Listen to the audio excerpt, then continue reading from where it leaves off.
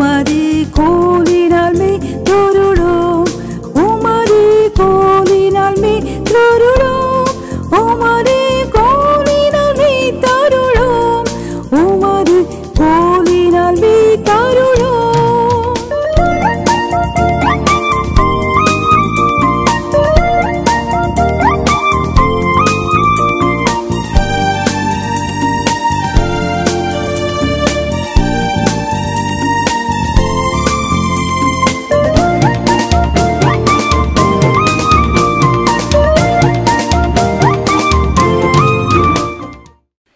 Praise the Lord. Speaking in tongues, a strange matter. Anniya Pashai, Anniya Kariyama அப்படிங்கிற தலைப்பில் கடந்த 2 வாரங்களாக நாம் வேத வசனத்தை கவனித்து கொண்டிருக்கிறோம். பிரியமானவர்களே, பவுல் சொல்லுகிறார் 1 கொரிந்தியர் 14:18, 1 கொரிந்தியர் 14:18, உங்கள் எல்லாரிலும் அதிகமாக நான் பாஷைகளை பேசுகிறேன் அப்படின்னு பவுல் சொல்கிறார். அப்போஸ்தலர் 2ஆம் அதிகாரத்தில் அந்த அப்போஸ்தலர்கள், அந்த கூட்டத்தில் மரியாள் போன்றவர்களும் இருக்கிறாங்க. அவங்க எல்லாரும் பரிசுத்தாவினால் நிரப்பப்பட்டு பற்பல பாஷைகளை பேசினார். பிரியமானவர்களே, சில கேள்விகளை அந்த நாட்களில் நம்ம முதல் வாரத்தில் நம்ம பார்த்தோம். அந்த கேள்விகளை மாத்திரம் உங்களுக்கு சுட்டி காட்டி வேகமாய் கடந்து போக விரும்புகிறேன். Are we saved without the work of the Holy Spirit? நம்ம ரட்சிக்கப்பட்டதே பரிசுத்த ஆவியானுடைய கிரியை தானே. அப்போ அப்படி ஒரு அந்நிய பாஷை தேவையா? இதுக்குரிய விளக்கத்தை நம்ம பார்த்தோம். Can't we do the ministry effectively without this second experience? இந்த பரிசுத்தாவியை பெற்றுக்கொண்ட பாஷைகளை பேசுகிறேன், இந்த ஒரு அனுபவம் இல்லாமல் நம்ம ஊழியம் செய்ய முடியாதா? இதற்குரிய விளக்கத்தையும் நம்ம பார்த்தோம். Speaking in tongues for all, எல்லாரும் கண்டிப்பாக பாஷைகளை பேச வேண்டுமா? அதுக்குரிய விளக்கத்தையும் நம்ம பார்த்தோம். இவைகளெல்லாம் நம்முடைய ஃபஸ்ட் பார்ட்டில், முதல் பாகத்தில் இருக்குது, யூடியூப்பில் இருக்குது. வேண்டியவர்கள் அதை கேட்டுக்கொள்ளுங்க. பிரியமானவர்களே, தொடர்ந்து ஒரு முக்கியமான கேள்வி. முதல்ல ஒரு பழைய ஆட்கள் ஒரு 19ஆம் நூற்றாண்டு வரைக்கும் இப்படி பாஷைகளை பேசுகிறத பற்றி அதிகமாக சொல்லலையே. 20ஆம் நூற்றாண்டில் தானே இந்த பாஷைகளை பேசுகிறத பற்றி ரொம்ப சொன்னாங்க. ஏன் இந்த 19ஆம் நூற்றாண்டு வரைக்கும் அதை சொல்லலை? பிரியமானவர்களே, இன்னொரு கேள்வி கூட பார்த்தோம். What is the use of speaking in unknown tongue? நம்ம என்ன பேசுகிறோன்னே நமக்கு தெரியாது, இந்த பேசுகிறதுனால என்ன பிரயோஜனம் அப்படிங்கிறத பற்றி நம்ம பார்த்தோம். அப்போஸ்தல நடவடிக்கைகள் ஒரு 30 ஆண்டு கால வரலாறு. தி acts of the apostle just a history of 30 years or above, 30 or 35 years. அந்த 35 கால அனுபவத்தில் அப்போஸ்தல நடவடிக்கைகளில் லூக்கா ஒரு 5 இடங்களில் அவங்க பரிசுத்தாவியின் அபிஷேகம் பெற்றதை மென்ஷன் பண்ணியிருக்காரு. அப்போஸ்தலர் 2ஆம் அதிகாரம், காத்திருந்த அப்போஸ்தலர்கள் பரிசுத்தாவின் அபிஷேகத்தை பெற்று பாஷைகளை பேசினார்கள். ஆக்ட்ஸ் சாப்டர் 8, 8ஆம் அதிகாரத்தில் பிலிப்பு ஊழியத்தால் அப்போ தான் ரட்சிக்கப்பட்டவன், சமாரியாவில் புதிதாக ரட்சிக்கப்பட்டவன், அவங்க பரிசுத்தாவியினுடைய அபிஷேகத்தை பெற்றார்கள் என்று வாசிக்கிறோம். 9ஆம் அதிகாரத்தில் சபையை துன்பப்படுத்தி கொண்டிருந்த பாவிகளில் பிரதான பாவி என்று பின்னாலே தன்னை அழைக்கிற சவுல், அவர் தமஸ்குக்கு போகிற வழியில், சபையை துன்பப்படுத்தும்படியாக தமஸ்குக்கு போகிற வழியில் ஆண்டவர் இடைபடுகிறார். அனனியா வந்து ஜெபிக்கிறார். அவர் பரிசுத்தாவியினுடைய அபிஷேகத்தை பெற்றுக்கொண்டார். அப்போஸ்தலர் 10ஆம் அதிகாரத்தில் கொர்னேலியஸ், அவன் பிற இனத்தைச் சேர்ந்தவன், யூதன் அல்ல, பிற இனத்தைச் சேர்ந்தவன் கொர்னேலியஸ். அவனும் அவனுடைய வீட்டார் அனைவரும் பரிசுத்தாவியின் அபிஷேகத்தை பெற்று வெவ்வேறு பாஷைகளை பேசி தேவனை மகிமைப்படுத்தினார்கள். அப்போஸ்தலர் 19ஆம் அதிகாரம், இப்போ கிட்டத்தட்ட பெந்தேகோஸ்து நாள்லேருந்து ஒரு 25 வருடங்களுக்கு மேலே ஆயிடுச்சு. எபேசு பட்டணங்கிறது இன்றைக்குள்ள துருக்கியில் இருக்குது. மைனர் ஏஷியா, சிறிய ஆசியா, இன்றைக்கு துருக்கி.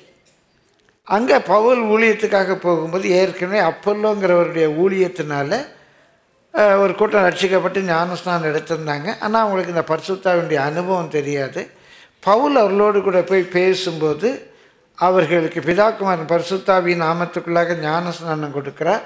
அவர்கள் எல்லாரும் பரிசுத்தாவியை பெற்று பல பாஷைகளை பேசினார்கள்.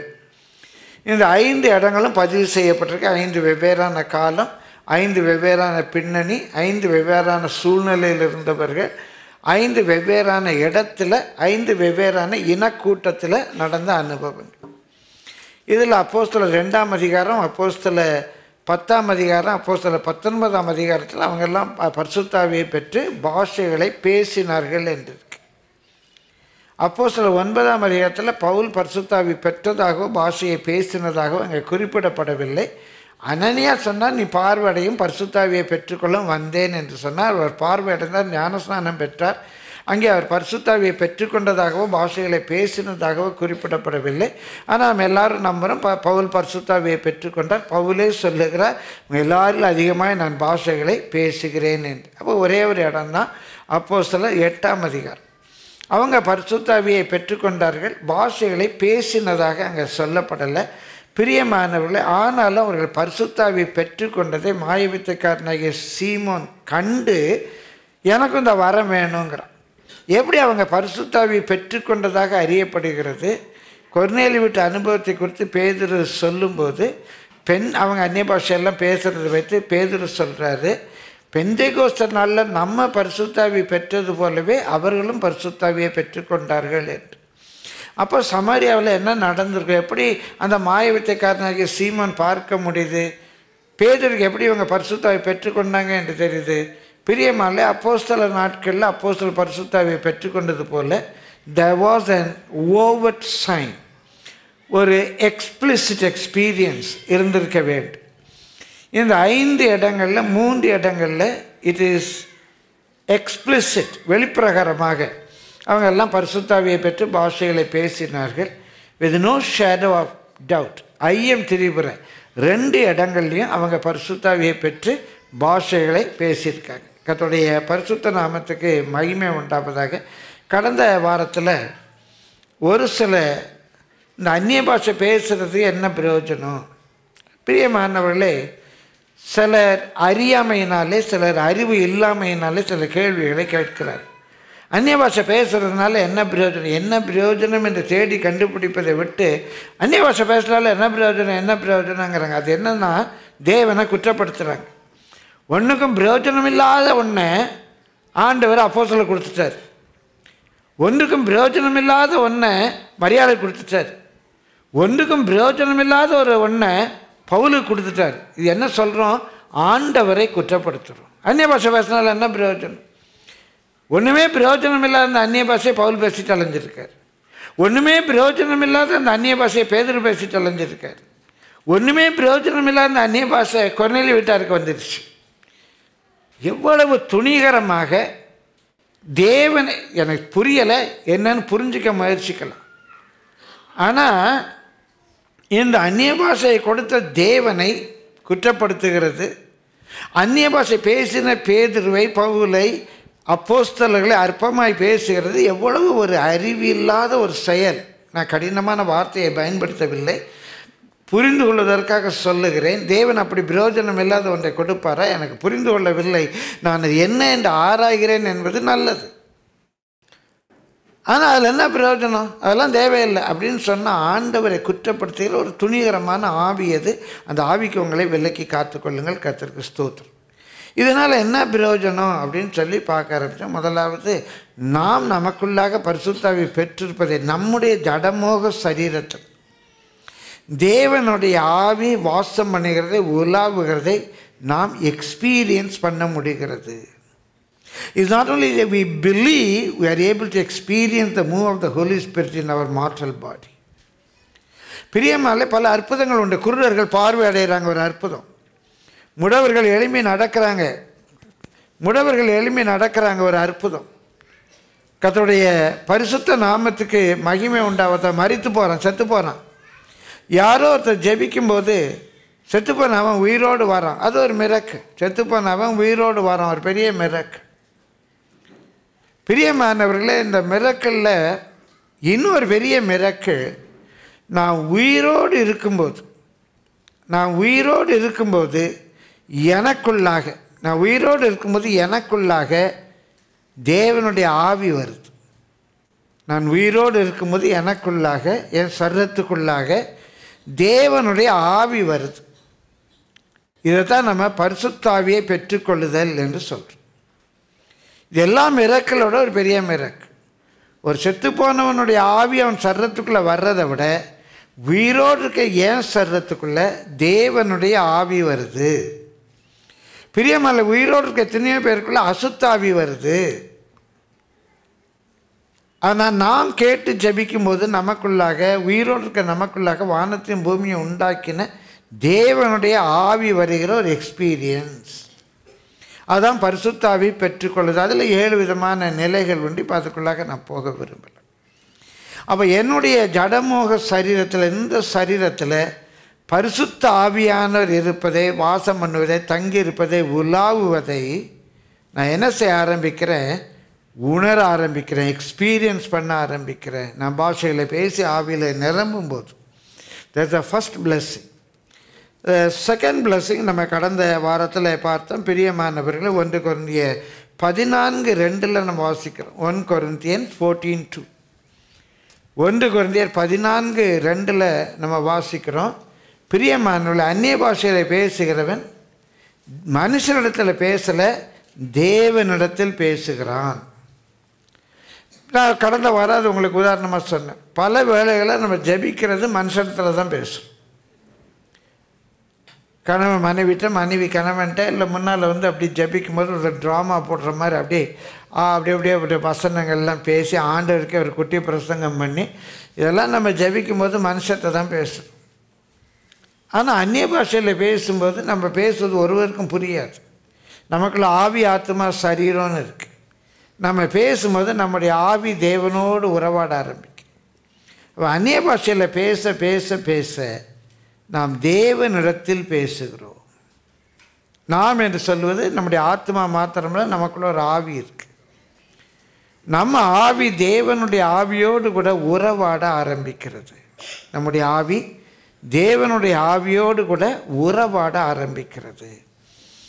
நாம் பாஷைகளை பேசி தேவனை மகிமைப்படுத்துகிறோம். கர்த்தருக்கு ஸ்தோத்திரம்.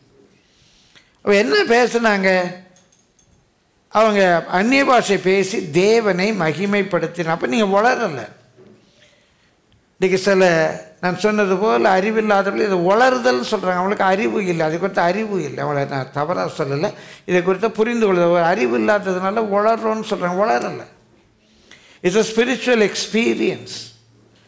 அவர் spirit speaks. the bible says அவர்கள் பாஷைகளை பேசி அவர்கள் தேவனுடைய மகத்துவங்களை பேசினார்கள். அந்த பாஷையை புரிந்து கொண்டவங்க சொல்கிறாங்க, அவங்க அந்நிய பாஷை பேசும்போது பேசினவங்களுக்கு என்னன்னு புரியலை. ஆனால் புரிந்து கொண்டவங்க பார்த்தார், மேதியர், பல தேசங்கள்லேருந்து போனவங்க, இவங்க என்ன பேசுகிறாங்க? தேவனுடைய மகத்துவங்களை பேசினார்கள். அப்போ நீங்கள் அந்நிய பாஷை பேசும்போது உணரவில்லை, உங்கள் ஆவியிலே நீங்கள் பிரியமானவர்களே தேவனுடைய மகத்துவங்களை பேசுகிறீர்கள். இப்போ எனக்கு புரியலையே, உங்களுக்கு புரியாது. புரிஞ்சாத அந்நிய பாஷை, தமிழோ இங்கிலீஷோ ஹிந்தியோ மலையாளமோ உங்களுக்கு தெரிந்த ஒரு பாஷையாக இருக்கலாம். when I say unknown tongue, something that I don't understand, but in my spirit I speak the glories of God. தேவனுடைய மகத்துவங்களை பேசுகிறேன், திரும்ப சொல்லுகிறேன், உளறல் அல்ல.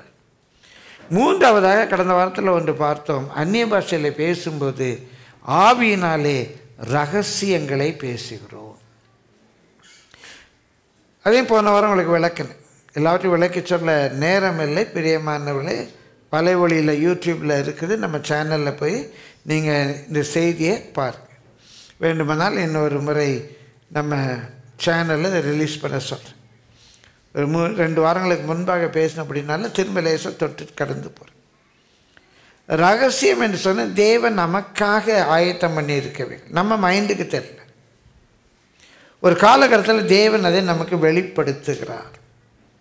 அதான் பைபிளில் சொல்லியிருக்கு, தேவன் நமக்காக ஆயத்தம் பண்ணினவைகளை கண் காணவும் இல்லை, காது கேட்கவும் இல்லை, அது மனிதனுடைய இருதயத்தில் தோன்றவும் இல்லை. ஆனால் தேவனோ அவைகளை நம்முடைய ஆவியிலே வெளிப்படுத்துகிறார். தேவனுக்குரியவைகளை தேவனுடைய ஆவியே அல்லாமல் எவன் அறிவான். அப்போ தேவன் என்னென்ன ராபர்ட்டுக்காக பிளான் பண்ணியிருக்க, இவ்வளோ அருமையான ஒரு காரியம்.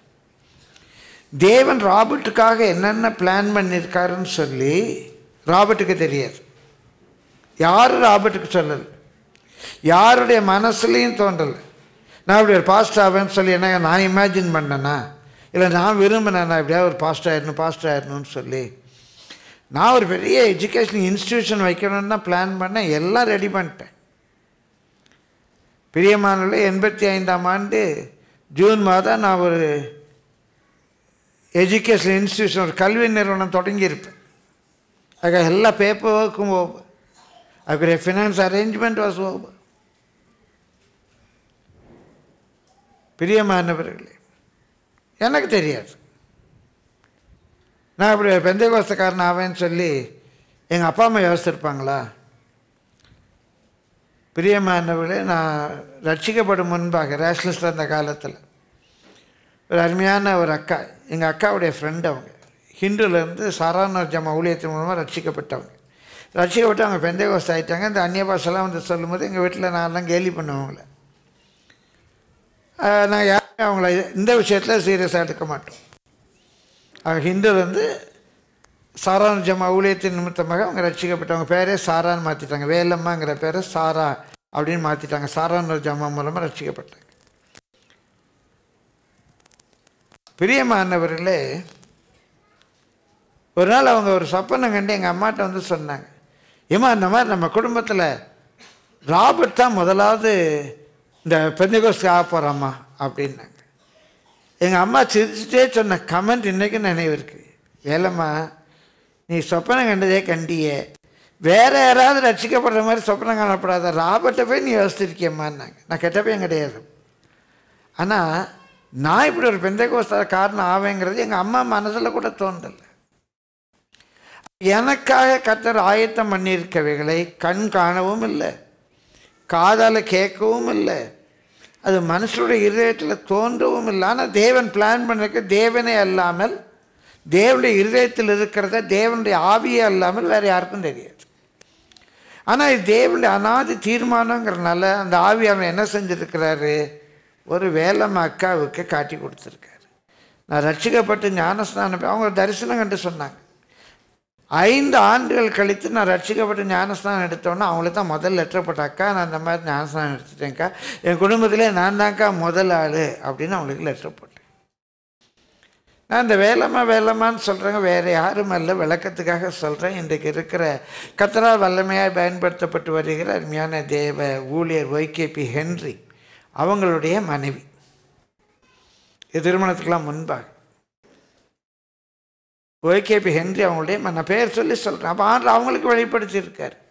அப்போ உங்களுக்காக தேவன் ஆயத்தம் பண்ணியிருக்கிற நன்மைகள் உங்களுக்கு தெரியாது, ஆவியானவருக்கு தெரியும். அப்போ நம்ம பாஷைகளை பேசும்போது அந்த ரகசியங்களை பேசுகிறோம். ஆவியானவர் என்னோடு கூட பேசியிருப்பார். நான் பாஷைகளை பேசி ஜெபிக்க ஆவியானவர் என்னோடு கூட பேசுகிறேன். பிரியமானவர்களே, அழைப்பு வரும்போது ஞானஸ்நானம் எடுக்கிறேன், நேரம் வரும்போது அபிஷேகம் பெற்றேன், ஊழியம் செய்ய ஆரம்பித்தேன், சுந்தரியாவுக்கு டிரான்ஸ்லேட்டராக இருக்கேன். ஒரு காலகட்டம் ஒரு தரிசனம் கொடுக்குறாரு, வேலையை ராஜினாமா பண்ணிவிட்டு இந்த ஊழியத்துக்கு வந்து சத்தியத்துக்கு இன்றைக்கு சாட்சியாக இந்த ஒரு சபை இருக்குது. எதுக்காக சொல்ல வரேன், தேவன் நமக்காக ஆயத்தம் பண்ணக்கெல்லாம் நம்ம பிளான் பண்ணலை. அப்போ நீங்கள் எவ்வளவுக்கு அதிகமாக பாஷைகளை பேசுகிறோம் அவ்வளவுக்கு அதிகமாக தேவனுடைய ரகசியங்கள் உங்களுடைய ஆவியிலே வெளிப்படும். ஏற்ற வேளையிலே அது உங்களுடைய கருத்திலே வரும், உங்களுடைய மனசுக்கு வரும், எளிதாக கீழ்ப்படிவீங்க. பிரியமானவர்கள், பரிசுத்தாவியை பெற்று பாஷைகளை பேசுகிறதுனால உள்ள 4வது ஒரு முக்கியமான நன்மை வாசியுங்கள். இன்றைக்கு அந்த காரியத்துக்குள்ளாக நாம் கடந்து போகிறோம். முன்பு பேசினவைகளை 2 வாரங்களுக்கு முன்பாக பேசினவர்களை நினைப்பூட்டியிருக்கிறேன். 1 கொரிந்தியர் 14:4 வாசியுங்கள். அந்நிய பாஷையில் பேசுகிறவன், நல்லா கவனிக்கிங்க. சிலர்லாம் வளர்றாங்க, இது வளரல்னு சொல்லி அவங்க என்ன வேணாலும் சொல்லட்டும். வேதம் என்ன சொல்லுது பாருங்க, அந்நிய பாஷையில பேசுகிறவன் தனக்கே பக்தி விருத்தி உண்டாக பேசுகிறான். இது பைபிள் சொல்லுது. சில அறிவு ஜீவெல்லாம் சொல்றாங்க அந்நிய பாஷை பேசுறது வளரலுங்கிறாங்க. அப்போ அவங்க பைபிளை நம்புகிறாங்களா நம்பலையா நீங்கள் தீர்மானம் பண்ணிக்கோங்க. அந்நிய பாஷையில் பேசுகிறவன் தனக்கே பக்தி விருத்தி உண்டாக பேசுகிறான். ஆங்கிலத்தில் எடிஃபைட், இஸ் பில்டப், இஸ் பில்டப். அந்நிய பாஷையில் பேச பேச அவனுடைய பக்தி விருத்தி அடைகிறது. வாசியுங்கள். தீர்க்க தரிசனம் சொல்லுகிறவனோ, தீர்க்க தரிசனம் சொல்லுகிறவனோ சபைக்கு பக்தி விருத்தி உண்டாக. இப்போ நான் உங்களுக்கு புரிகிற ஒரு பாஷையில் தமிழில் பேசுகிறேன், உங்களுக்கு புரிகிற ஒரு பாஷையில் நான் பேசுகிறேன். நான் பேசுகிறது உங்களுக்கு பக்தி விருத்தியை உண்டாக்குகிறது. அப்போ தீர்க்கதரிசனம் சொல்லும்போது, பிரசங்கம் பண்ணும்போது, ஒரு வேத பாடம் எடுக்கும்போது மற்றவர்களுக்கு பக்தி விருத்தி உண்டாக பேசுகிறோம். அந்நிய பாஷையில் பேசுவது எனக்கு பக்தி விருத்தி உண்டாக பேசுகிறேன். தீர்க்க தரிசனம் சொல்லுவது மற்றவர்களுக்கு பக்தி விருத்தி உண்டாக பேசுகிறேன். வாசியுங்கள். நீங்கள் எல்லோரும் அந்நிய பாஷைகளை பேசும்படி விரும்புகிறேன். அப்போ பவுல் விரும்பினாரு நீங்கள் எல்லாரும் அந்நிய பாஷை பேசணும்னு சொல்லி கொரிந்து சபைக்கு. பிரியமானவர்களே, இன்றைக்கு எந்தெந்த பாஸ்டர்மாரெலாம் அவங்க விசுவாசிங்க எல்லாரும் பாஷைகளை பேசணும்னு விரும்பலையோ அவங்களுக்குள்ள பவுலுக்குள்ளே இருந்த ஆவி இல்லைன்னு அர்த்தம். பவுலுக்குள்ளே இருந்த ஆவி அவங்களுக்குள்ளே இருக்குமானா அந்த ஊழியக்காரங்களை என்ன விரும்புவாங்க? நீங்கள் எல்லாரும் பாஷைகளை பேச வேண்டும் என்று விரும்புவார். நான் விரும்புகிறேன் இருக்கிற எல்லாரும் பாஷைகளை பேச வேண்டும். இந்த வாரம் 1972ஆம் ஆண்டு அக்டோபர் மாதம் 29ஆம் தேதி எனக்கு கிடைத்தது. இன்றைய வரைக்கும் நான் ப்ராக்டிஸ் பண்ணுறேன். நீங்கள் எல்லாரும் பாஷைகளை பேச வேண்டும் என்று விரும்புகிறேன் பவுல் சொல்கிறாரு. அப்போ இன்றைக்கி விசுவாசிகள்லாம் பாஷைகளை பேசணுங்கிற விருப்பம் இல்லை அப்படின்னா அவங்க கொடுக்குற காணிக்க போதும், வந்தாங்களா ஏதோ காணிக்க கொடுத்தாங்களா போதும் அப்படின்னு அந்த காணிக்க மேலே மாத்திரம்தான் விருப்பம் வைத்திருக்கிறவர்கள் ஒழிய பவுலுக்கு இருந்த அந்த விருப்பம் இவங்களுக்கு இல்லை. பவுல் தெளிவாக சொல்கிறார், நீங்கள் எல்லாரும் பாஷைகளை பேச வேண்டும் என்று விரும்புகிறேன். ஆகிலும் அந்நிய பாஷைகளில் பேசுகிறவன் சபைக்கு பக்தி விருத்தி உண்டாகும். நான் அந்நிய பாஷையில் பேசும்போது சபைக்கு பக்தி விருத்தி உண்டாக அர்த்தத்தையும் சொல்லாவிட்டால், நான் அர்த்தத்தை சொல்லலைன்னா உங்களுக்கு ஏதாவது பிரயோஜனம் உண்டா? நான் சபையில் இருந்து பாஷை பேசிகிட்டே இருக்கேன்னா, நான் சபையில் பாஷைகளை பேசி அதனுடைய அர்த்தத்தையும் சொல்லாவிட்டால் தீர்க்க தரிசனம் சொல்லுகிறவன் அவனிலும் மேன்மை உள்ளவன். ஒரு உங்களுக்கு புரிந்து கொள்கிற மாதிரி பிரசங்கம் பண்ணுறேன்.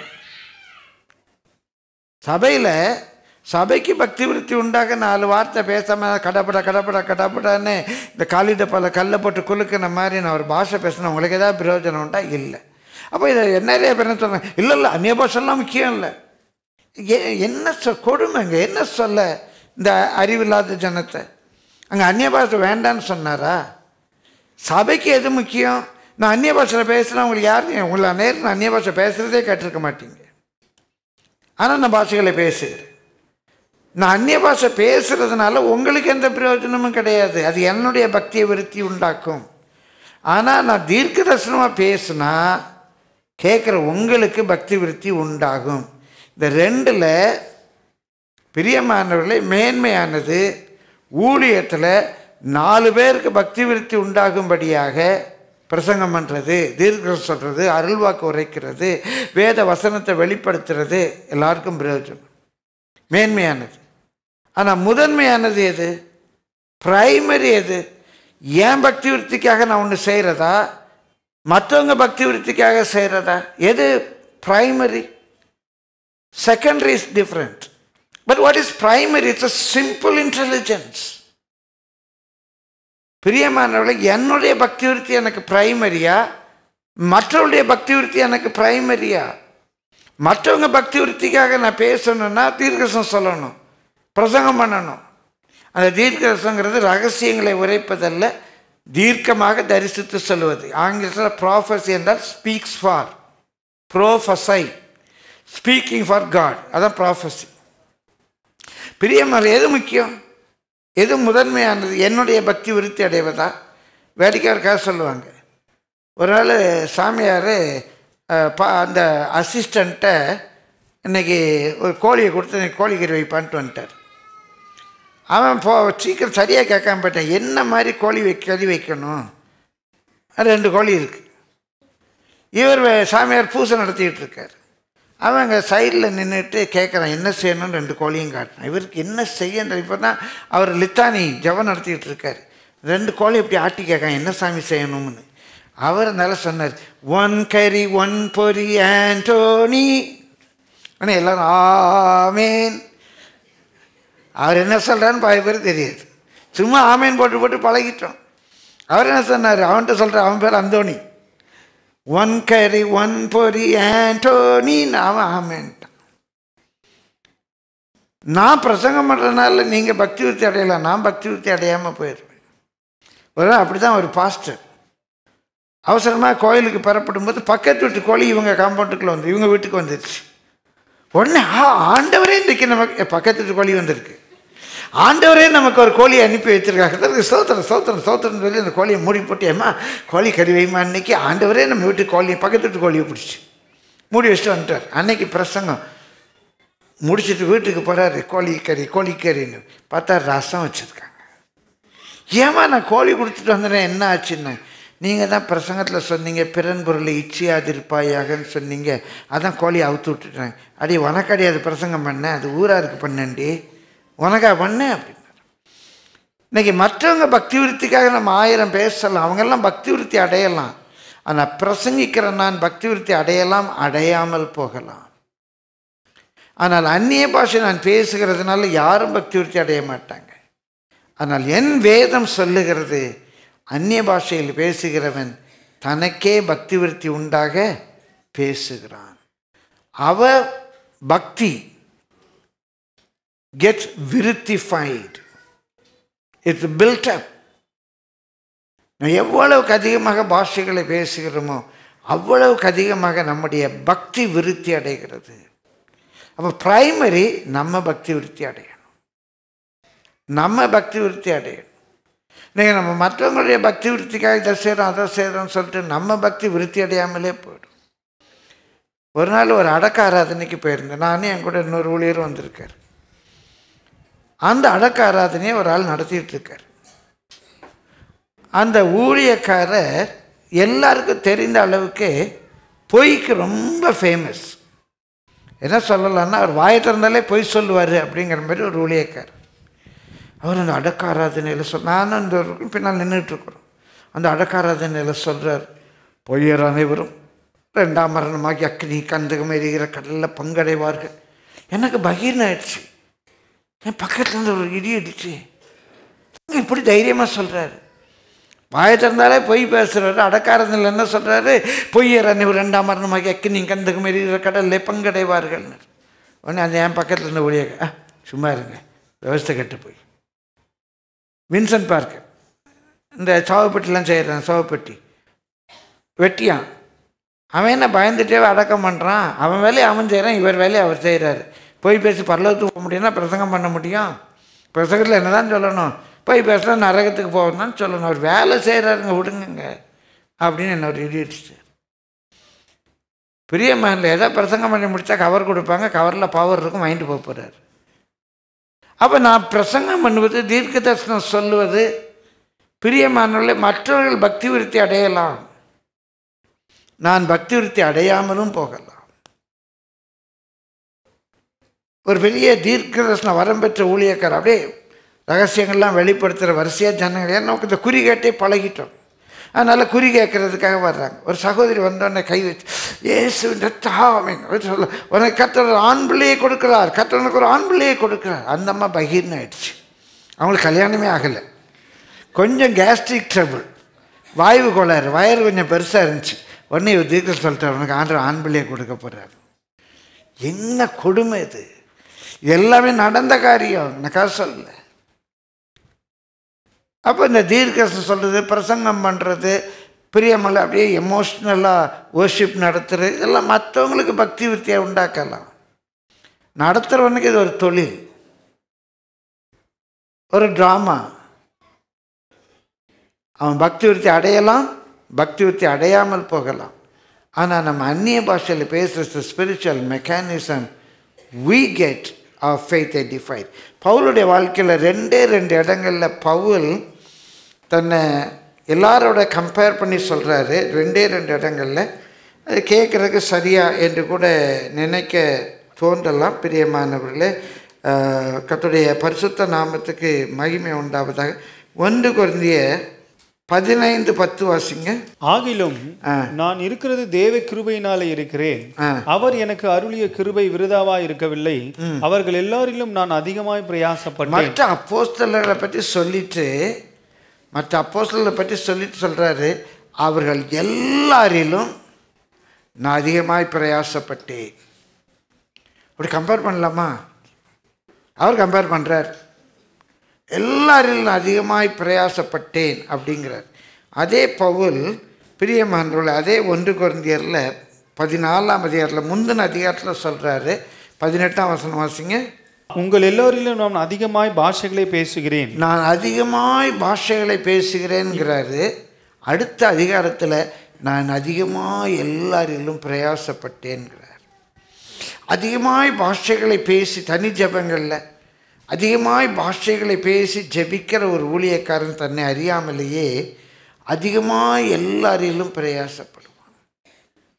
இன்றைக்கி சிலர் சொல்கிறாங்க, நான் பின்னால் வரேன், இந்த பெந்தேகோஸ்து சபையில் பாட்டு நல்லா இருக்குது, பிரசங்கம் நல்லா இருக்குது, நல்லா உயிரோட்டமாக இருக்குது, ஆனால் திடீர்னு சொல்லி இந்த கடப்படன்னு எல்லாம் சத்தம் போடுறாங்க, அது மாத்திரம்தாங்க ஒரு மாதிரி பிடிக்கல, பயமாக இருக்குங்கிறாங்க. ஒரு நாள் ஒரு பட்டிக்காட்டுக்காரன் தன்னுடைய மனைவி அவங்கள கூட்டிட்டு ஒரு சுற்றுலா பொருட்காட்சிக்கு போயிருக்கார். அந்த மனைவி அதனால முதல் தடவை அந்த பொருட்காட்சியை பார்க்குறாங்க. அப்படியே லைட்டாக போட்டிருக்குது, லைட்டெல்லாம் அழகழகான விதவிதமான லைட்டு, அந்த லைட்டு சுற்றுது, என்னென்னமோ கடைகள்லாம் அலங்கரிக்கப்பட்டிருக்கு, அங்கே ஒரு பெரிய ஜெயண்ட் வீல் இருக்குது. ஒன்னொன்னையாக பார்த்தா அந்த அம்மாவுக்கு ஒரே பிரமிப்பாக இருக்குது, இவ்வளோ அழகாக. அதான் முதல் முறை அவங்க ஒரு பொருட்காட்சி பார்க்குறாங்க.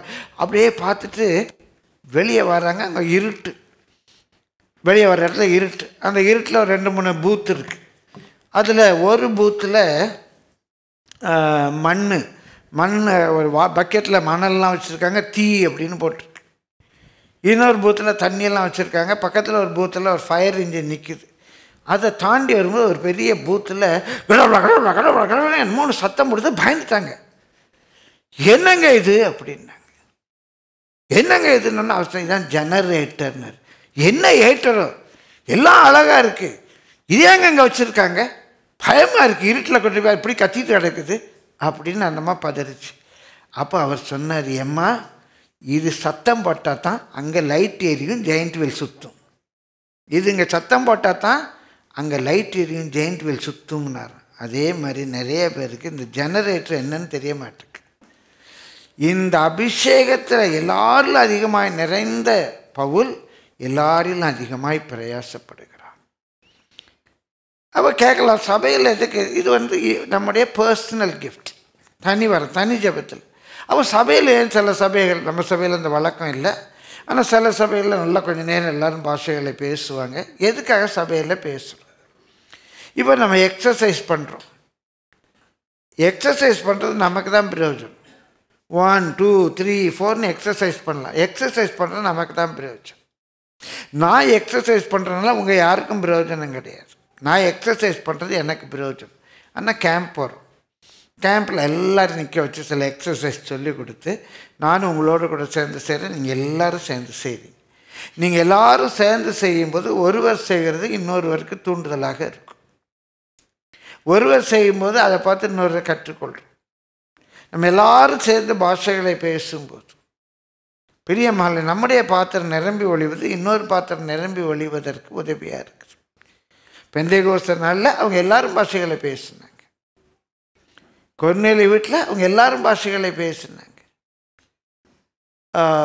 எபேசு சபையில் அவங்க எல்லாரும் பாஷைகளை பேசுகிறாங்க, தனித்தனியாக இல்லை. அப்போ எல்லாரும் சேர்ந்து பாஷைகளை பேசுவது, ஒருவர் பேசுவது இன்னொருவருக்கு பிரயோஜனமாக ஒரு தூண்டுதலாக இருக்கும். ஆனால் யார் பேசுகிறதையும் புரிந்து கொள்ள முடியாது. சில வேளைகளில் நீங்கள் பேசுகிற மற்றவங்களுக்கு புரியலை. எனக்கு தெரிஞ்சு 2 எக்ஸ்பீரியன்ஸ் இருந்திருக்கு. ஒரு முறை லாட்டின் அமெரிக்காவிலேருந்து ஏசியாவுக்கு ஊழியர் செய்கிற ஒரு குரூப் வந்திருந்தாங்க. அவங்க அலமாதி ஆசிரமம் அந்த ஆர்ஃபனேஜுக்கு போயிருந்தாங்க. அங்கே சில சிறு பிள்ளைகள் அபிஷேகம் பெற்று பாஷைகளை பேசும்போது அவங்களுடைய ஸ்பானிஷ் மொழியில் அவங்க பேசுகிறத கேட்டு ரொம்ப ஆச்சரியப்பட்டு மாலையில் சொன்னாங்க. நான் தான் டிரான்ஸ்லேட் பண்ணிகிட்டு இருந்தேன். அவங்க மாலையில் அதை சாட்சியாக அறிவித்தாங்க. இப்படி ஸ்பானிஷ் மொழியில் பிள்ளைகள் பேசுனாங்க அப்படின்னு சொல்லி.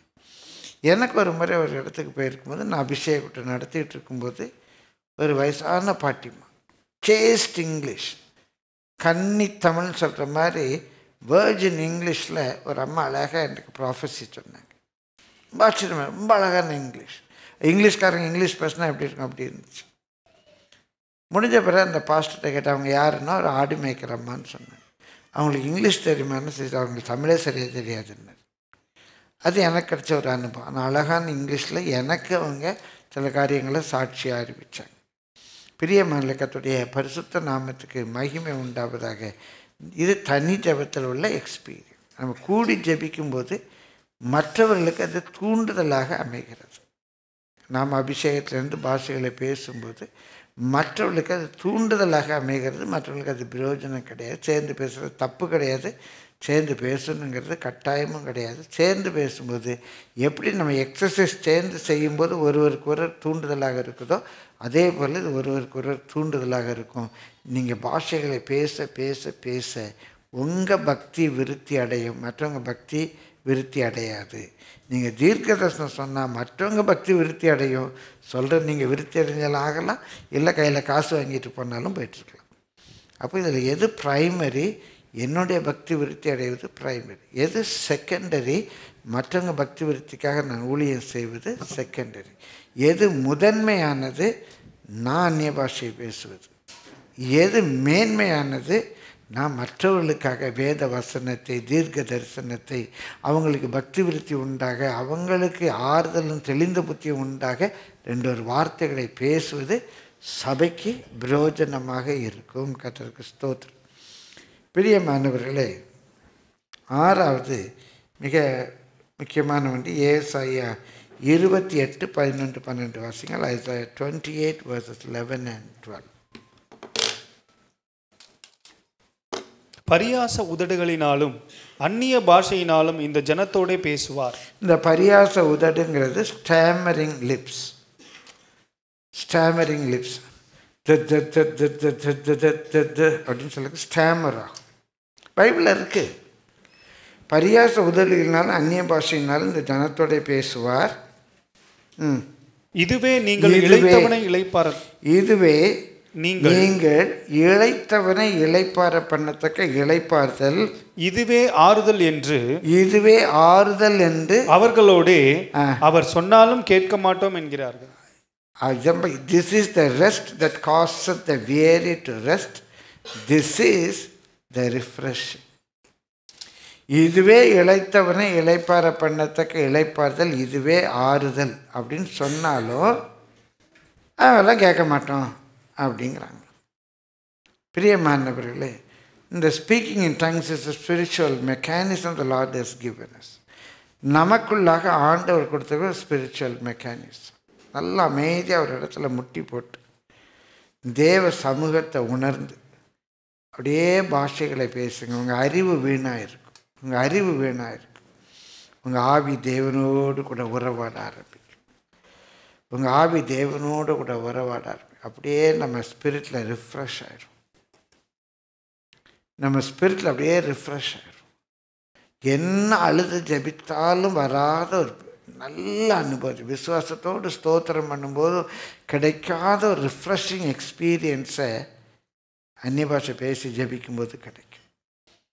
பிரியமானவர்களே, ஒரு நாள் இது என்ன ஆண்டவரே, என்ன ஆண்டவர், என்ன ரிஃப்ரெஷிங் அப்படின்னு ஒரு காத்திருப்பு கூட்டம் ஏசியில் நடத்திட்டு இருக்கிறேன். ஆனால் எனக்குள்ளே ஒரு கேள்வி. அப்போ எனக்கு ஒரு தரிசனம் வந்துச்சு. ஒரு பஞ்ச் ஆஃப் ரோசஸ் அப்படியே வாடி இருக்கு, அது மேலே அப்படியே இந்த பனி துளி விழுது. அப்படி பார்க்குறேன்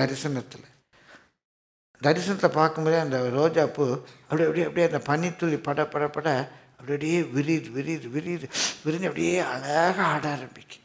ஃப்ரெஷ் ஆயிடுச்சு. அப்போது என் ஆவி முறிஞ்சிருக்கும்போது, ஆவியின் முறிவினாலே எலும்புகள் உலர்ந்து போகும். ஆவி முறிஞ்சிருக்கு. பிரியமான மனுஷனை தாங்குவது அவனுடைய ஆவி. அந்த ஆவி முறிந்து போனால் யாரால தாங்க முடியும்? வெறும் மனசில் வர்ற கசப்பல்ல, ஆத்மாவுடைய கசப்பல்ல, ஆவி. இதெல்லாம் டீப் ஸ்டடி. ஆவி ஆத்மா சர்வம் நமக்கு தெரியும். அந்த ஆவி முறிந்து போய் நம்ம சோர்ந்து போய் ஒன்றுமே முடியாது. இன்னைக்கு பார்த்தோம் வறண்ட நிலம், வனாந்தரம், கடுவெளி எல்லாம் போயிடுச்சு. Spirit broken. இயேசுவே, அந்த நேரத்தில் நம்ம பாஷைகளை பேசி ஜெபிக்க ஜெபிக்க ஜெபிக்க இளைத்தவனை இளைப்பார பண்ணத்தக்க இளைப்பாறுதல் இதுவே ஆறுதல் அப்படின்னு சொன்னாலும் இன்னும் கேட்க மாட்டோம் அப்படிங்கிறாங்க. நான் இதை எக்ஸ்பீரியன்ஸ் பண்ணியிருக்கேன். கர்த்தருடைய பரிசுத்த நாமத்துக்கு மகிமை உண்டாவதாக. பிரியமல்ல, அந்நிய பாஷை பேசினமே இதில் என்ன பிரயோஜனம்? என்ன பிரயோஜனம்? இவ்வளோ பிரயோஜனம் இருக்குது. அந்நிய பாஷை பேசி ஜெபிக்கும்போது உங்களுக்குள்ள இருக்கிற ஆவியானுடைய ப்ரெசன்ஸை நீங்கள் உணர்றீங்க. நம்பர் 2, நீங்கள் அந்நிய பாஷை பேசி ஜெபிக்கும்போது தேவனோடு பேசுகிறீங்க. 3வது ரகசியங்களை பேசுகிறீங்க. 4வது உங்கள் பக்தி விருத்தி அடையுது. 5வது இது நமக்கு ஒரு ரெஸ்ட், ரிஃப்ரெஷிங்கை தருது. 6வது ரோமர் 8ஆம் அதிகாரம் 26-27 வாசிங்க. அந்தபடியே ஆவியானவரும் நமது பலவீனங்களில் நமக்கு உதவி செய்கிறார். நாம் Spirit of God helps us in our infirmities. நம்முடைய பலவீனங்களிலே நமக்கு உதவி செய்கிறார். என்ன பலவீனம்? நாம் ஏற்றபடி வேண்டிக் கொள்ள வேண்டியது இன்னதென்று அறியாமல் இருக்கிறபடி. நம்முடைய வீக்னஸ் என்னன்னா, சில வேளைகளில் எதுக்கு எப்படி ஜெபிக்கணும்னு தெரிய மாட்டேங்குது. இது எப்படி ஜெபிக்கணும் அப்படின்னு நமக்கு தெரியாது. அது நம்முடைய வீக்னஸ். இந்த காரியத்துக்கு என்ன சொல்லி ஜெபிக்கிறது? சிலரோடு இப்போ கற்று தீர்க்கமாக பேசலாம். உங்களுக்கு ஒரு பெரிய கன்ஃபியூஷன், என்ன ஜெபிக்கிறது? இது வேணும்னு ஜெபிக்கவா, வேண்டான்னு ஜெபிக்கவா? இதுக்கு எப்படி ஜெபிக்கன்னு எனக்கு தெரியலையே. ஒரு கன்ஃபியூஷன் வரும். ஆவியானவர் நமக்கு உதவி செய்கிறார். என்ன கன்ஃபியூஷன்? எப்படி ஜெபிக்க இந்த சிச்சுவேஷனில்? அவங்களை வேணும்னு சொல்லவா, வேண்டான்னு சொல்லவா, அடியும்னு சொல்லவா, அடிக்காதீங்கன்னு சொல்லவா? எப்படி ஆண்டவரே நான் ஜெபிக்கன்னு தெரியலையே, எனக்கு இந்த காரியத்துக்காக நான் எப்படி ஜெபிக்கன்னு தெரியலையே அப்படின்னு கன்ஃபியூஷன் வரும்போது ஆவியானவர் நமக்கு உதவி செய்கிறார். எப்படி உதவி செய்கிறார் வாசிங்க. ஆவியானவர் தாமே வாக்குக்கு அடங்காத பெருமூச்சுகளோடு நமக்காக வேண்டுதல் செய்கிறார். இங்கே என்ன சொல்லிட்டாங்க? ஆவியானவர் வாக்குக்கடங்காத பெருமூச்சுகளோடு. அப்போ நமக்கு எப்படி ஜெபிக்கன்னு தெரியாமல் இருக்கும்போது அப்படின்னு ஒரு பெருமூச்சு வந்துச்சுன்னா ஆண்டவர் ஜெபிக்கன்னு அர்த்தமா? அது என்ன வாக்கு கடங்காத பெருமூச்சு? குரோனிங் ஒரு டெஃபினிஷன் என்னென்னா, குரோனிங் பெருமூச்சு அப்படிங்கிறது நமக்குள்ள ப்ரெஷர் அதிகமாகிடுச்சு. அது எப்படி நமக்குள்ள ஒரு சிஸ்டம் பயங்கர ப்ரெஷர். எப்படி ப்ரெஷர் குக்கரில் ப்ரெஷர் இருந்துச்சோ அதே மாதிரி ரொம்ப ப்ரெஷர் ஆகிடுச்சு. அந்த ப்ரெஷர் குக்கரில் இந்த வால்வு திறந்து அப்படி ப்ரெஷர் வெளியே போகிற மாதிரி நமக்குள்ளேருந்து ஒரு சத்தம், அதான் பெருமூச்சு, குரோனிங். ஆவியானவர் அப்படி உள்ளேருந்து சத்தம் போடுவாரா? என்னது அது? நமக்கு எப்படி ஜெபிக்கணும்னு தெரியாமல் இருக்கும்போது அப்படின்னு சத்தம் போட்டால் ஜெபிச்சாச்சுன்னு அர்த்தமா? ஈஸியாக இருக்கு. என்ன சொல்லியிருப்பாங்க? அப்படி தான் பைபிளில் போட்டிருக்கு. அங்கே சின்ன ஒரு மொழிபெயர்ப்பு பிள்ளை. இதை மொழிபெயர்க்கும் போது அவங்களுக்கு இந்த அனுபவம் கிடையாது. அவர் என்ன மூல மொழியில் இருக்குன்னா, நமக்கு இன்ன விதமாக ஜெபிக்கணும்னு தெரியாமல் இருக்கும்போது ஆவியானவர் நாம் புரிந்து கொள்ள முடியாத உச்சரிப்புகளினாலே with utterance which cannot be articulated அப்படின்னு இருக்கு. ஆர்டிகுலேட் அப்படின்னா ஹில் அப்படின்னு நமக்கு என்னன்னு தெரியும். கில் அப்படின்னா என்னன்னு தெரியும். நம்ம சொல்கிறது ஹில்லா கில்லான்னு புரியாமல் I went to kill station அப்படின்னா பயந்து I went to kill ஸ்டேஷனா, I will hill you. என்ன சொல்கிறது? I will hill you. என்ன நம்ம மலையாக்கிடுவாரா? என்ன சொல்கிறது? புரியல. அப்போ இது ஹில்லா கில்லா, அதான் ஆர்டிகுலேஷன். கர்த்தர் என் மேய்ப்பராக இருக்கிறார், நான் தாழ்ச்சி அடைவேன். அப்படியா? அடைவேன். கர்த்தர் மேய்ப்பராக இருக்கிறார், நான் தாழ்ச்சி அடைவேன்னா என்னாச்சு? ஒரே வகரம் தான். எகரத்துக்கு பதிலாக வகரம். அடைவேன் அப்படின்னா மீனிங் மாறி போச்சு. அடையேன் அப்படின்னா மீனிங் மாறி போச்சு. எரளை வளலை. அந்த இறலை வளரல ஏக்கு பதில் வேப்பட்ட வேறு மீன், வேக்கு பதில் ஏப்பட்ட வேறு மீன். அதுக்கு தான் ஆங்கிலத்தில் ஆர்டிகுலேட். அந்த என்ன சொல்கிறோங்கிறது விளங்கி கொள்ளக்கூடியது. அட்டரன்சஸ், உச்சரிப்புகள். நம்ம இன்ன விதமாய் ஜெபிக்க வேண்டும் என்று அறியாது இருக்கும்போது ஆவியானவர் தாமே நாம் விளங்கி கொள்ள முடியாத உச்சரிப்புகளினாலே நமக்காக ஜெபிக்கிறார். அவர் நம்முடைய பலவீனங்களில் நமக்கு உதவி செய்கிறார். நமக்கு எப்படி ஜெபிக்கன்னு தெரியலை. ஆவியானவர் நம்முடைய விளங்கி கொள்ள முடியாத உச்சரிப்புகளினாலே ஆவியானவர் ஜெபம் பண்ணுறார். நமக்குள்ளே பல இடங்களில் அதுக்கு வசனம் விளக்கம் இருக்குது. எல்லா வசனத்தையும் எடுக்க நேரம் இல்லை. பிரியமான கர்த்தருடைய சுத்த நாமத்துக்கு மகிமை உண்டாவதாக. அவர் நமக்குள்ளே இருந்து ஜெபம் பண்ணுறார். வாசியுங்கள். ஆவியானவர் தேவனுடைய சித்தத்தின்படி படியே பரிசுத்தவான்களுக்காக வேண்டுதல் செய்கிறபடியா அவர் வெறும் குரோனிங் அப்படி சத்தம் போட்டுட்டு இருக்கல. பரிசுத்தவான்களுக்காக வேண்டுதல் செய்கிறபடியால் எனக்காக நான் ஜெபிக்க வேண்டிய விதம் அறியாமல் இருக்கும்போது அவர் எனக்காக உதவி செய்கிறபடியால் இருதயங்களை ஆராய்ந்து பார்க்கிறவர் ஆவியின் சிந்தை இன்னதென்று அறிவார். ஆவியானவருக்கு என்ன மைண்ட் செட் இருக்குன்னு அவருக்கு தெரியும். அவர் எனக்குள்ளே இருந்து ஜெபம் பண்ணுறார். It's a spiritual experience. அப்போ நான் அந்நிய பாஷையில் ஜெபிக்க ஆவியானவர் எனக்குள்ளேருந்து ஜெபிக்க பல எக்ஸ்பீரியன்ஸ் உண்டு. ஒரு எக்ஸ்பீரியன்ஸ் என்னால் மறக்க முடியாத ஒன்று. பிரியமானவர்களே, நடந்த சம்பவம் உங்களை உற்சாகப்படுத்துறதுக்காக நான் சொல்கிறேன். நான் வேலை பார்த்துட்டு இருக்கும்போது ஒரு ஆசிரியரை ஒரு கமிஷனர் தூண்டி, அவங்கெல்லாம் ஒரே இனத்தை சேர்ந்தவங்க, தூண்டி எனக்கு விரோதமாக ஒரு பெட்டிஷன் கொடுக்க வச்சாங்க. என்கொயரியில் அவர் சொன்னது தப்பு அப்படின்னு தெரிஞ்சிருச்சு. அப்புறம் அவர் அதனால் நான் அதை பற்றி ஈஸியாக எடுத்துக்கிட்டேன். எனக்கு ஒன்றும் நல்ல பாதிப்பு இல்லை. ஒரு நாள் எனக்கு ஒரு நாள் பெட்டிஷன் கொடுத்தா அந்த வாத்தியார், அந்த சார் ஒரு பயங்கரமான பிரச்சனையில் மாட்டிக்கிட்டார். உடனே அவர் ரிசைன் பண்ணிட்டு போனோம். அவரை கண்டாலே எல்லோரும் அன்றைக்கி ஒதுங்குற மாதிரி ஆகிப்போச்சு. நான் கேள்விப்பட்டேன் இப்படி ஒரு பிரச்சனையில் மாட்டிட்டாருன்னு. நேரே அவர்கிட்ட போனேன். அவர் தோளில் கை போட்டு சொன்னேன், சார் ஒன்றும் பயப்படாதீங்க, ஆண்டவர் நம்புங்க. மாட்டினவங்கெல்லாம் கெட்டவங்களும் இல்லை, மாட்டாதவங்கெல்லாம் நல்லவங்களும் இல்லை. ஏதோ உங்களுக்கு இப்படி ஆகிப்போச்சு. இப்படி அழுற மாதிரி என்னை பார்த்தார். இப்போது நான் வீட்டுக்கு போய்ட்டு இப்போ நான் ஜெபம் பண்ணணும். நல்லா தெரிஞ்சு ஆண்டவரை அடித்து அடின்னு தெரியுது. இப்போ நான் எப்படி ஜெபிக்கிறது? ஆண்டவரே அவரை அவர் ரிசைன் பண்ணுறாரு. அன்னைக்கு ஆண்டவரே அவரை காப்பாற்ற நல்ல மனுஷன். மற்றபடி அவர் மேலே வந்த குற்றச்சாட்டு, அவர் ரிசைன் பண்ணுற காரணம் அரசியலில் பெரிய பிரச்சனை. நான் சொல்ல விரும்பலை. அவர் உடனே ஸ்கூல் விட்டு போகணும், இல்லைன்னா ஸ்கூலுக்கு பயங்கர கேடு. நான் என்ன பண்ணுறேன், எனக்கு எப்படி ஜெபிக்க? ஆண்டவரே அவர் அடியுன்னு சொல்லவா? ஐயா உங்களுக்கு ஸ்தோத்திரம் நல்லா அடிச்சு ஆண்டவரே அப்படின்னு சொல்லவா? ஆண்டவரே அடிக்கும்போது ஆண்டவரே அடியாதின்னு சொல்லுவேன். அவரோட எனக்கு பாசம் கூட ஆயிடுமா? என்ன ஜெபிக்கன்னு தெரியல. அப்படியே முட்டி போட்டவன் என்ன அறியாமல் பாஷைகளை பேசிக்கொண்டே ஜெபிச்சுட்டே இருக்கேன். பாஷைகளை பேசிக்கிட்டே இருக்கிறேன். நான் என்ன ஜெபிச்சேன்னு எனக்கு தெரியாது. நான் என்ன ஜெபிச்சேன், நானும் ஜெபிச்சுட்டே இருக்கேன். ஜெபிச்சு உள்ளத்தில் ஒரு திருப்தி ஆகிற வரைக்கும் ஜெபிச்சேன். கருத்து வீணாக இருந்தது. ஆவியில் ஜெபிக்கிற பாஷைகள் நடந்தது. பிரியமானவர்கள், அடுத்த நாள் காலையில் அவர் நேராக கரஸ்பாண்டண்ட்டை கன்ஃபஸ் பண்ணியிருக்காரு.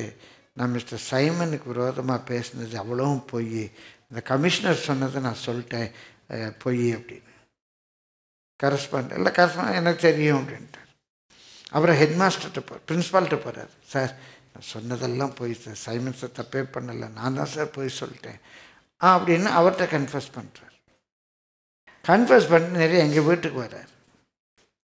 எங்கள் வீட்டுக்கு வந்து, சைமன் சார் அவர் இந்து பிராமண இனத்தை சேர்ந்தவர். சைமன் சார் நான் அப்படி பண்ண தப்பு சார், நான் தான் உங்களுக்கு ரொம்ப சொல்லிட்டேன் சார். இல்லை பரவாயில்ல, நான் உங்களுக்காக ஜெபிக்கிறேன் அப்படின்னு சொல்லி 2 பேர் கைப்பிடிச்சு அவரும் முழங்கார் படிக்கிட்டு அவரோட கூட சேர்ந்து ஜெபிச்சு அவருக்கு ஒரு பைபிள் ப்ரெசன்ட் பண்ண. அந்த பைபிளையும் வாங்கிட்டு அவர் ஊருக்கு போயிட்டார். ஊருக்கு போகும்போது அவர் வீட்டில் ஒரு கிராமம், அவர் வீட்டுக்கு ஒரு லெட்டர் வந்திருக்கு. ஸ்டேட் பேங்க் ஆஃப் இந்தியாவில் அவருக்கு அப்பாயின்மெண்ட் ஆர்டர். இங்கே வேலை போயிடுச்சு, அவமானப்பட்டு போகிறாரு, நல்ல மனுஷன். அங்கே போனால் அவருக்கு வேலை கிடச்சிச்சு. இதெல்லாம் விட ரொம்ப முக்கியம். ஒரு சில நாட்கள் ஆகிருக்கும், கேன்டீனில் நான் காஃபி குடிக்க போகிறேன். உள்ளே 2 லேடி டீச்சர்ஸ் பேசிகிட்டு இருக்காங்க. நான் வெளியே நிற்கிறேன்.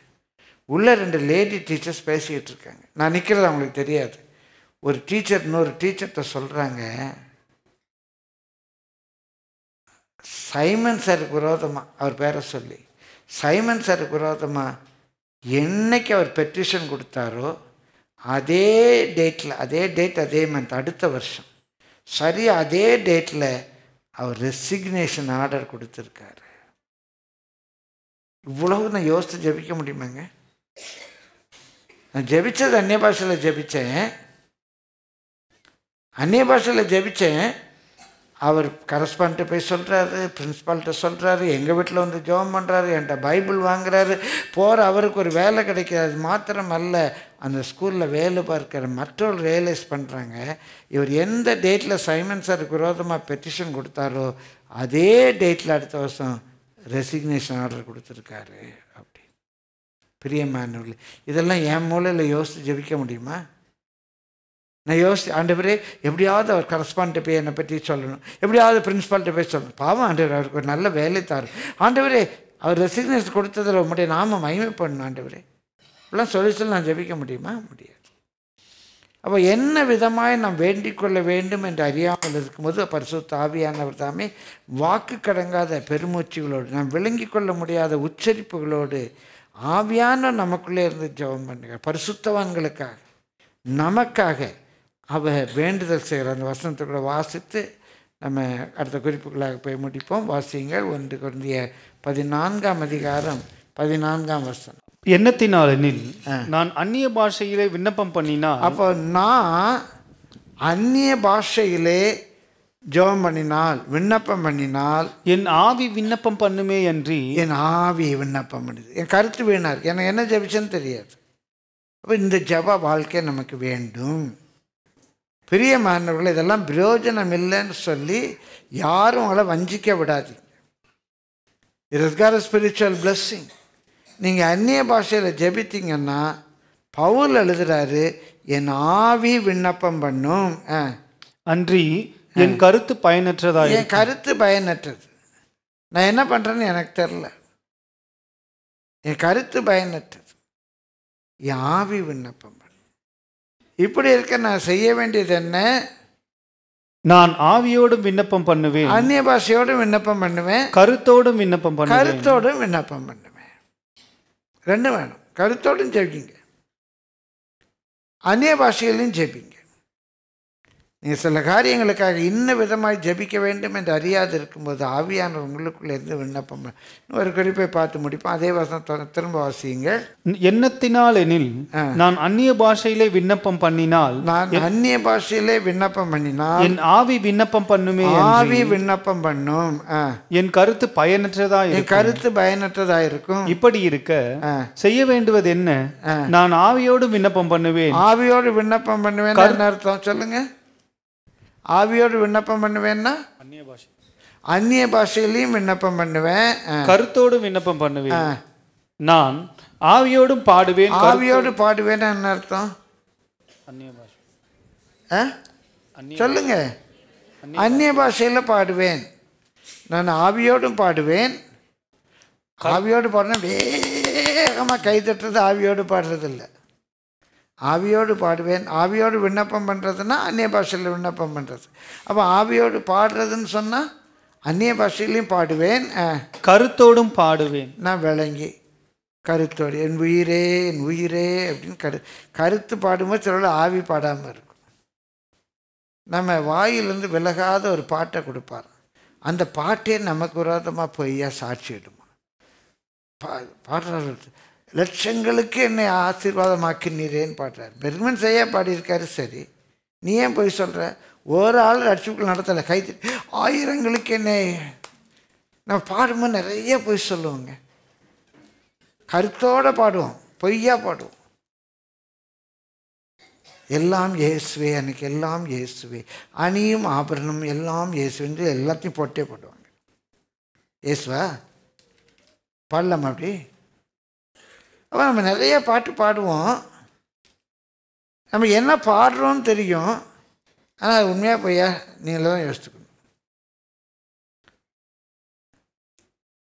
என் உயிரே என் உயிரேன்னு பாடணும். உண்மையாக உங்கள் உயிர் இயேசு தானே? இயேசு வேணுமா உலகம் வேணுமான்னு எத்தனை பேர் நம்ம இயேசுவை சூஸ் பண்ண போகிறோம்?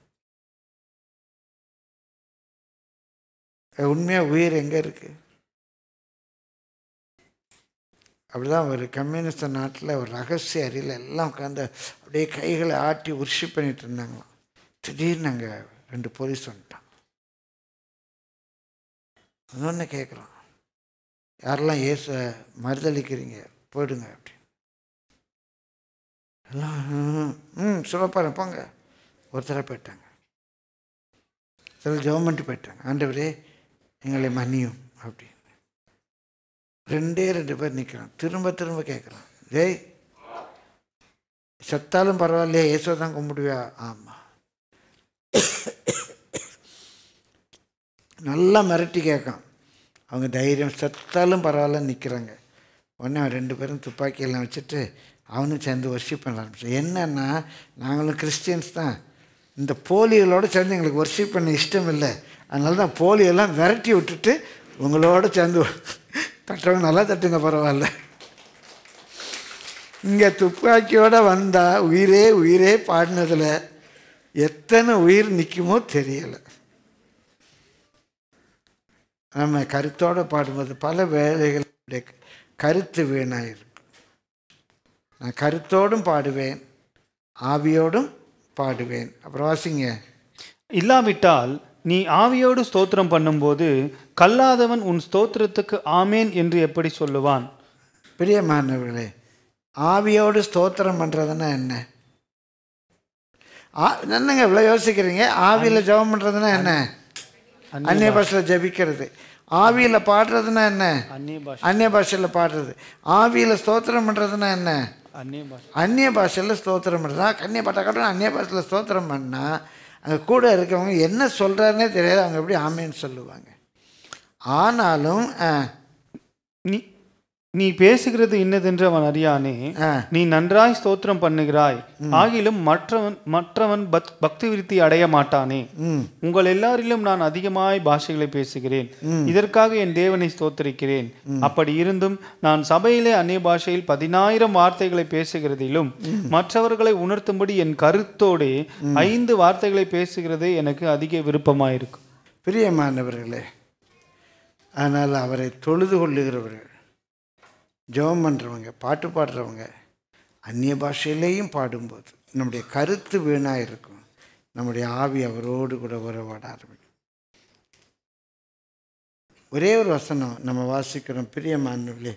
அதே 1 கொரிந்தியர் 14ஆம் அதிகாரத்தில் கர்த்தருடைய பரிசுத்த நாமத்துக்கு மகிமை உண்டாவதாக அவர் சொல்கிறாரு, இப்படி இருக்க நம்ம செய்ய வேண்டியது என்ன? எல்லாவற்றையும் ஒழுங்கும் கிரமமாய் நல்லொழுக்கத்தோடு செய்ய கடவுள். நம்ம ஜெபம் பண்ணுவோமா? ஹல்லேலூயா. 7 பயன்களை பார்த்தோம். நல்ல வீட்டில் பாஷைகளை பேசி ஜெபிங்க. பரிசுத்தாவின் அபிஷேகம் பெறாதவர்கள் பரிசுத்தாவின் அபிஷேகத்தை பெற்றுக்கொள்ளுங்கள். அந்நிய பாஷையில் பேசுகிறது உளறல் என்று சொல்லுகிற ஒரு வேளை கள்ள போதர்களாக இருக்கலாம், இல்லை அதை குறித்து அறிவில்லாதவர்களாக இருக்கலாம். அதுக்கு இடம் கூடாதீங்க. அந்நிய பாஷையில் பேர் தேவன் பிரயோஜனம் இல்லாத ஒன்றை சபைக்கு கொடுக்க மாட்டேன். நம்ம இருக்கிறதுல எளிமையாக நிற்போமா? தீர்மானம் பண்ணுங்க. அந்நிய பாஷை கிருபை வரம் இல்லாதவர்கள் அந்நிய பாஷையை பெற்றுக்கொள்ளுங்க. அந்நிய பாஷையில் நீங்கள் பேசும்போது நீங்கள் தேவனோடு கூட பேசுங்க. ஒருத்தர் கேட்டார், எல்லாரும் அந்நிய பாஷை பெற்றுக்கொள்ளணுமானார். வேண்டான்னு. என்னங்க அப்படி சொல்கிறீங்க? யார் தேவனோடு பேசணும்னு விரும்புகிறாங்களோ அவங்க மாத்திரம் பெற்றுக்கிட்டால் போதும்னு. நீங்கள் தேவனோடு உறவாட விரும்புகிறீங்களா? அந்நிய பாஷை வரத்தை பெற்றுக்கொள்ளுங்க. எல்லாருக்கும் வேண்டாம். தேவனுடைய ரகசியங்களை உங்கள் ஆவியில் பேசணும்னு விரும்புகிறீங்களா? அந்நிய பாஷை வரத்தை பெற்றுக்கொள்ளுங்க. ஹல்லேலூயா. Praise the Lord. Hallelujah. Praise the Lord. நன்றி ஆண்டவரே. அன்பின் இயேசுவே, உம்முடைய ஜனத்துக்காக அடிமையுமே நன்றியோடு நன்றியோடு நன்றியோடு உம்மை ஸ்தோத்திரிக்கிறேன். நல்ல தனி ஜபங்களில் விடுதலையோடு நாங்கள் பாஷைகளை பேசி ஆண்டவரே, அதனால் நாங்கள் பக்தி விருத்தி அடைய, உம்மோடு எங்கள் ஆவி உறவாட, நாங்கள் ஜபிக்க வேண்டியது என்னதென்று அறியாது இருக்கும்போது ஆண்டவரே, விளங்கிக் கொள்ள முடியாத அந்த உச்சரிப்புகளினால் ஆவியானவர் எங்களுக்குள்ளே இருந்து ஜெபிக்க அந்த வரத்தை தார், இந்த வரத்தை தார். சபையார் எல்லாரும் பாஷைகளை பேச வேண்டும் என்று விரும்புகிறேன். பவுல் விரும்பினார் ஐயா, எல்லாரும் பாஷைகளை பேச வேண்டும் என்று விரும்பினார். நானும் விரும்புகிறேன் ஆண்டவர். இந்த வர எங்கள் சபையில் எல்லாருக்கும் தார் ஆண்டவர். ஆண்டவரே, அது மாத்திரம் இல்லை, சபைக்கு பக்தி விருத்தி உண்டாக ஆண்டவரே, நல்ல கர்த்தருடைய வார்த்தைகளை எடுத்து பேசக்கூடிய கிருபையும் இங்கே இருக்கிற ஒவ்வொருவருக்கும் கட்டளையா. உமக்கு நன்றி, உமக்கு நன்றி, உமக்கு நன்றி. கிருபைக்குள்ளேயே வைத்துக்கொள்ளும் இயேசுவின் நாமத்தில் பிதாவே, ஆமென்.